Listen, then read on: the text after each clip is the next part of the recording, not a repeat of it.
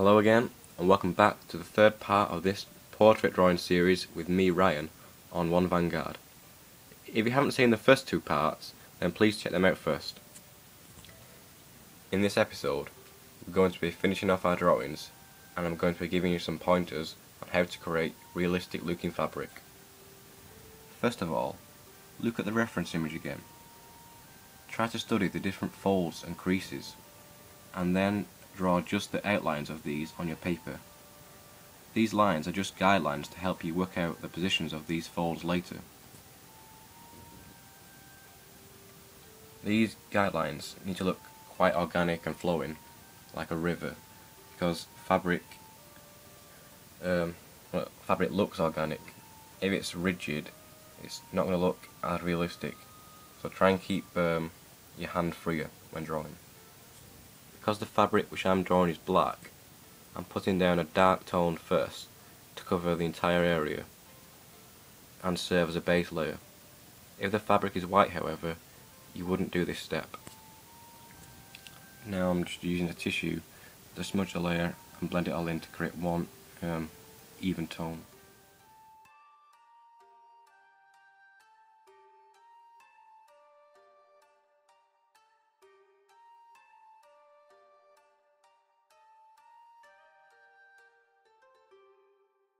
Now, the next stage is to block in the really dark shapes, the areas of shadow. I'm just doing this in a medium darkness. They will eventually become almost black, but for now I'm leaving them unblended and a lighter tone. Your original guidelines should now have been covered up at this point. Try to keep your pencil shading going in the same direction as which the fabric is falling. So if the folds are falling downwards and curving, keep your pencil lines following downwards and curving to match. It just looks more professional, and it'll make it look more realistic, and it will add to the 3D-ness and bring it more to life.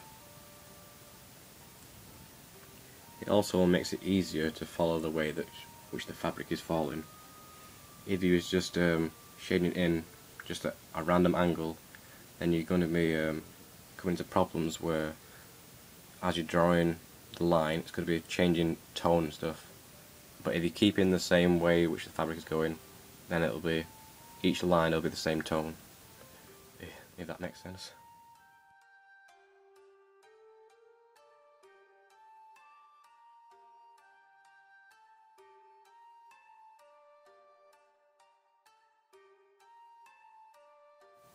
Now, I think this is the fourth layer.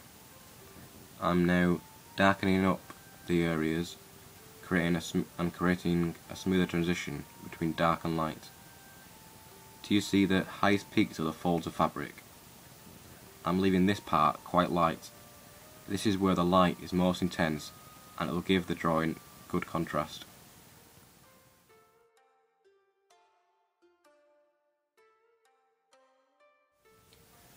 Drawing fabric is almost like drawing landscape, in that the fabric, when wrinkled, resembles hills and mountains, with valleys and large hills protruding from the surface.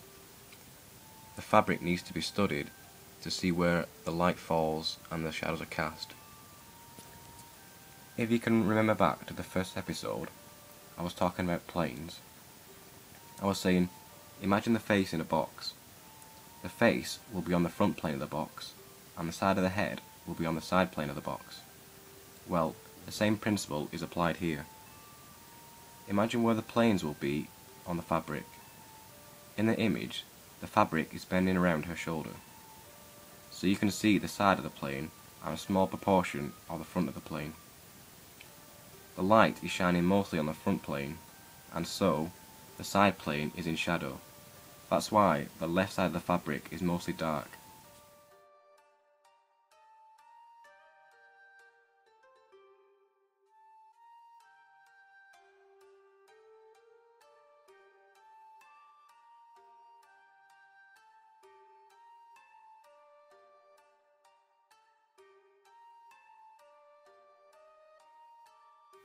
To finish off this portion of fabric, I'm using a 6B pencil really heavily.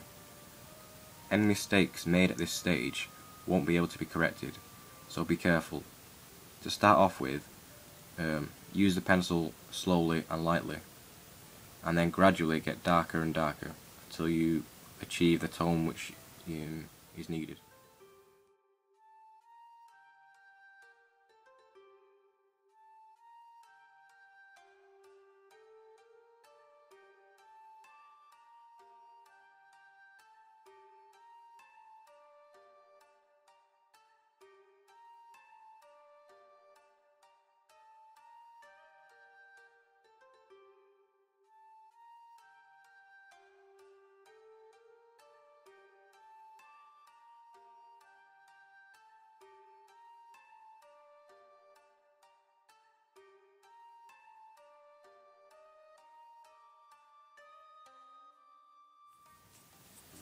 Now that we've completed that part of the fabric, let's move on to the more delicate fabric of the white lacing which surrounds the black material.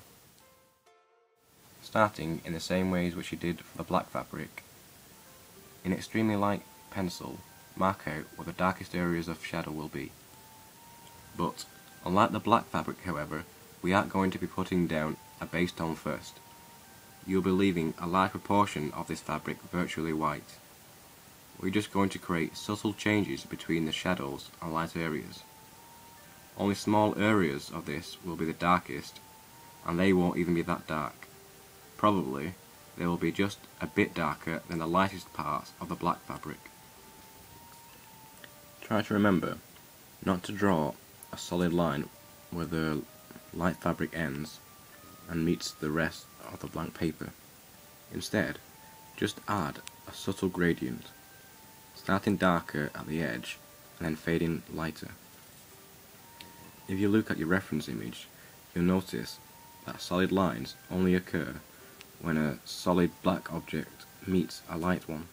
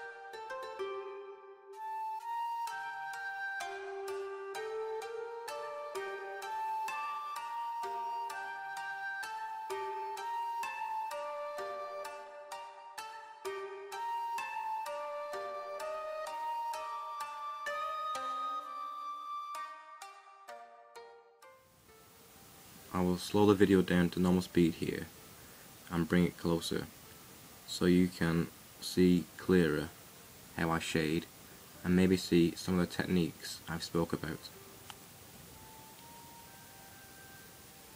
This is the darkest part of the white fabric because the surface is covered by the top plane. As a result of this, a lot of shadowing happens here. As you can clearly see, the shadowing on this fabric is quite light in comparison to the shadowing on the fabric which we did earlier.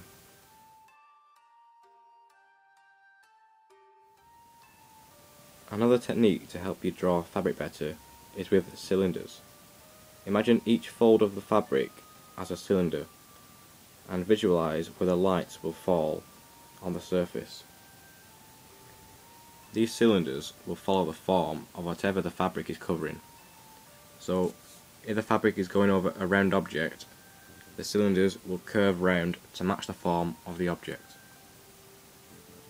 Okay, I'll draw an example for you to show how this technique looks and works.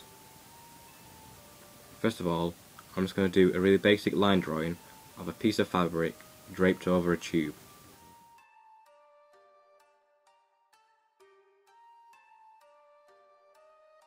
Now, to add the creases and folds to the fabric, first I'm just going to draw some lines to indicate where the locations are.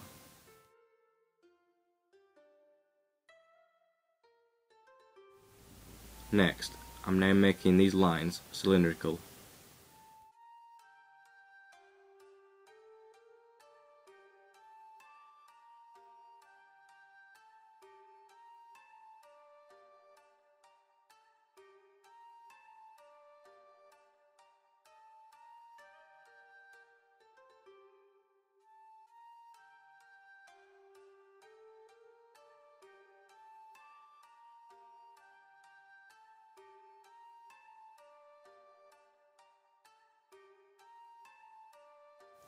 Finally, shade in these cylindrical shapes, leaving light spots at the top and making the shadows really dark to give a good contrast. This example is a bit rough because I was only using one hand and I was filming with the other hand, so it was quite hard.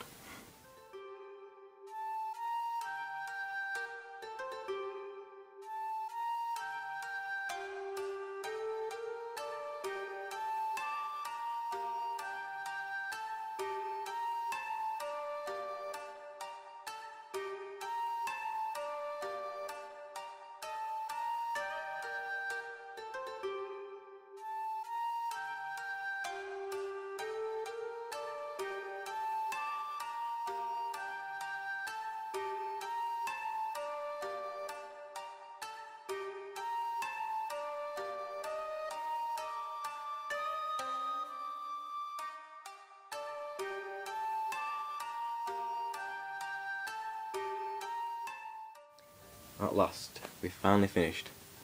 If you've made it this far, well done. You've now completed a portrait drawing. I hope this was a useful tutorial, and I hope to bring you more like this in the future. I'm just now going to show you the original photo and then blend it into my drawing to show you the similarities and how close to reality I got it. Thanks for watching, everybody. Hope to see you again soon.